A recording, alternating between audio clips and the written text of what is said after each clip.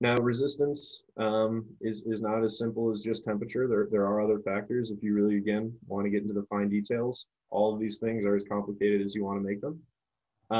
But it's worth mentioning skin effect. So there's a phenomenon called skin effect where an AC frequency makes a conductor look like it's physically smaller from a resistance point of view. And in my graph on the right, I try to illustrate this. So if we're putting a 5 hertz AC frequency through a conductor, it has a skin depth of 29 millimeters.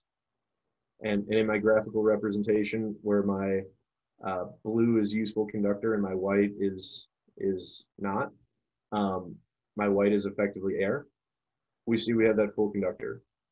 We put 50 hertz through the conductor, we have 9.38 millimeter skin depth, and we might see a little bit of area that's not useful. 500 hertz, we start to get a bigger skin depth. There's more area that's not useful, and this not useful area is not passing current. Our resistance is going up.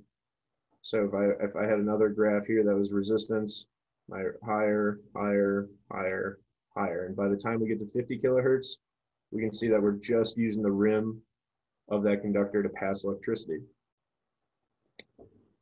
So as our frequency increases, our resistance increases.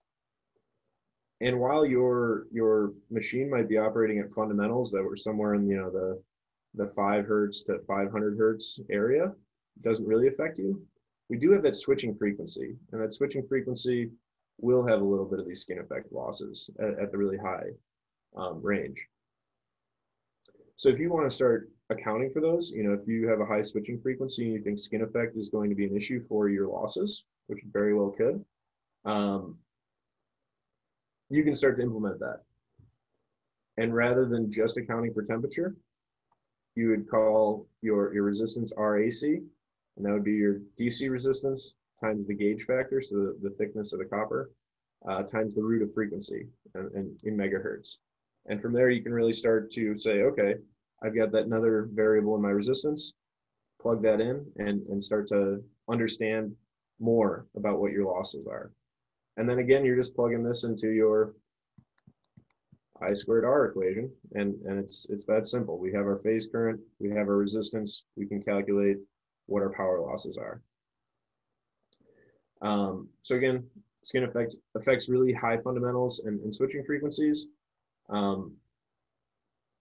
And we just plug this AC resistance into our resistance equation that we're compensating with temperature. So again, we're making the equation more complex, but it's still I squared R.